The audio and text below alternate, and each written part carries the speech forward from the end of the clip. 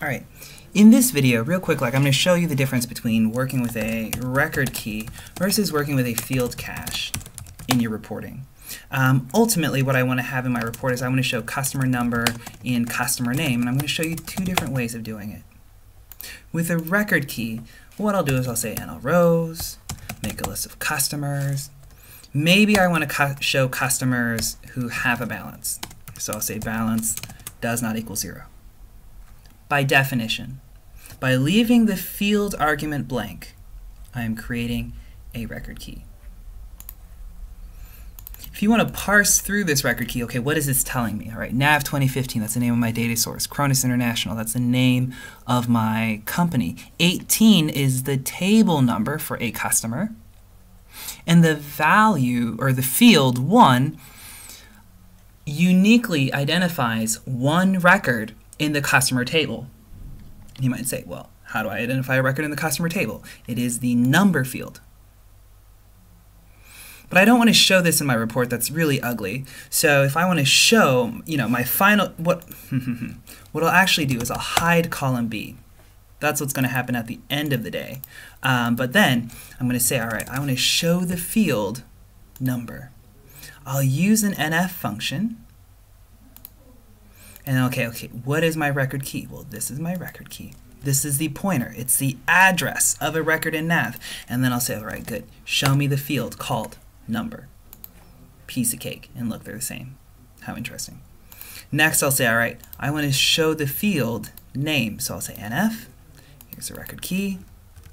And show me the field name. All right. In the grand scheme of life, what is it actually doing? A record key, let me make some space up here, all right. A record key is the pointer or address of a record in a table. That's what it is. It's just the pointer. And then the NF function extracts data from the table. And I'm going to make that in caps here. It actually queries a table and says, okay, what is the field value for number? What is the field value for name? That is what the NF function does. Now on the field cache side, it's a little bit different.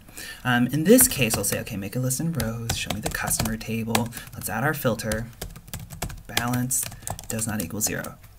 This is not a field cache. This is a record key. Right, because currently the field argument is blank. Now, to make it a field cache, I will explicitly choose the fields that I want in my report. So I'll say, okay, I want to show the field number, and I want to show the field name. Okay, and then what I actually put in here is an array, or basically two fields. And what Jet is going to do is it's going to say, okay, calculate the unique combinations of number and name. Notice here that the actual field values for number and name are stored in column B. And that's a departure from the record key because the record key was just the address of the record, whereas with the field cache, we actually store field values in Excel. I actually store the field values in Excel. When I get to my NF function, I'll put in my field cache, I'll put in the field I want to retrieve, but this NF function doesn't actually extract the data from NAV. It doesn't go to NAV. It just parses this string, and you can think of it as an overglorified mid function. It just parses a string and say, okay, find the field number 1, aha, there's the value. Find the field number 2, and show me the name. When I run my report, the output between the record key model and the field cache model, it looks the same. But if I unhide column B, let's look at how different my record key is. So here, my record key just says here are the pointer or the address to a record.